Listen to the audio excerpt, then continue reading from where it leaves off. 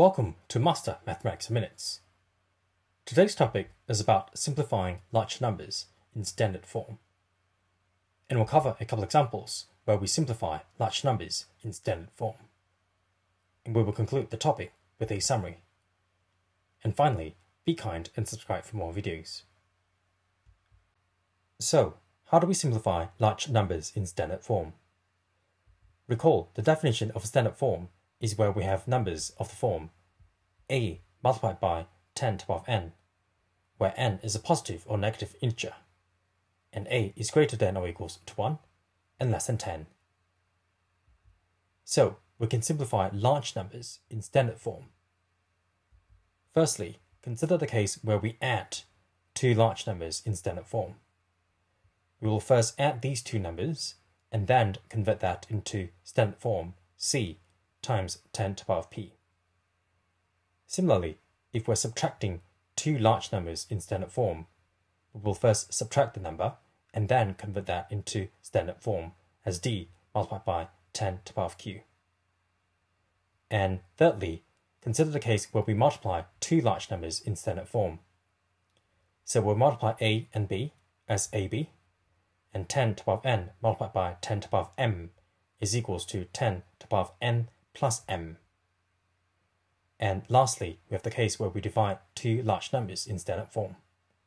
So we'll divide a and b, so we have a over b, and 10 to the power of n divided by 10 to the power of m is 10 to the power of n minus m. In the first example, we're asked to simplify 2.1 times 10 to the power of 2 plus 4.5 times 10 to the power of 3 in standard form.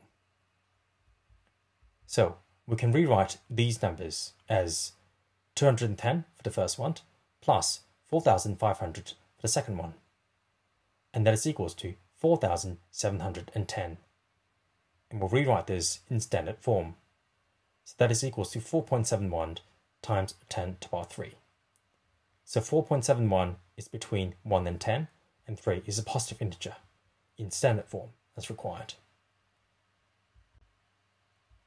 In the second example, we're asked to simplify 3.7 times 10 to the power of 5 minus 2.2 times 10 to the power of 4 in standard form. So we have the first number as being 370,000 minus 22,000, and that is equals to 348,000. And we will rewrite this in standard form. And that is equals to 3.48 times 10 to the power of 5. So 3.48 is between 1 and 10, and 5 is a positive integer. So this is in standard form as required. In the third example, we're asked to simplify 7.6 times 10 to the power of 8 multiplied by 6.8 times 10 to the power of 2, and we want the answers in standard form. So we'll group 7.6 multiplied by 6.8 as this term here, 7.6 multiplied by 6.8, and we'll group 10 to the power of 8 and 10 to the power of 2 together.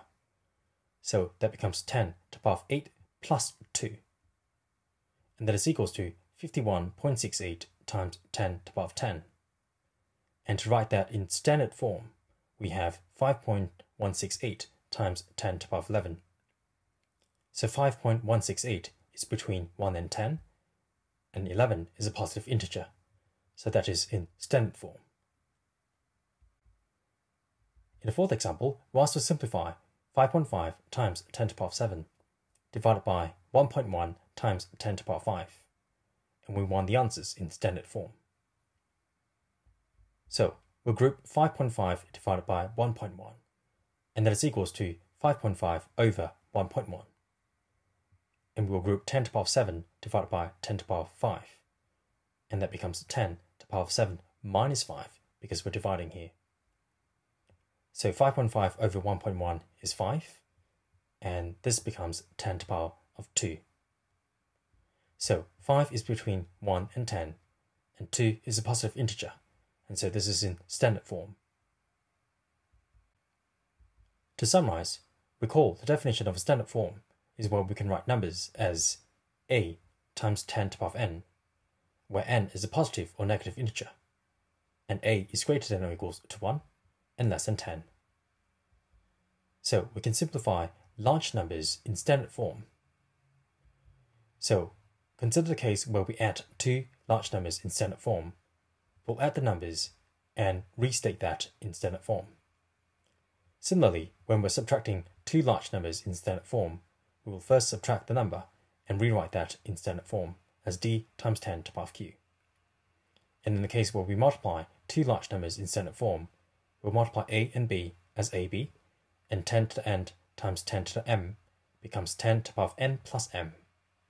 And finally, if we're dividing two large numbers in standard form, we'll group a divided by b as a over b, and 10 to the n divided by 10 to the m as 10 to the power of n minus m. Thank you very much for watching. This is Master Mathematics Minutes.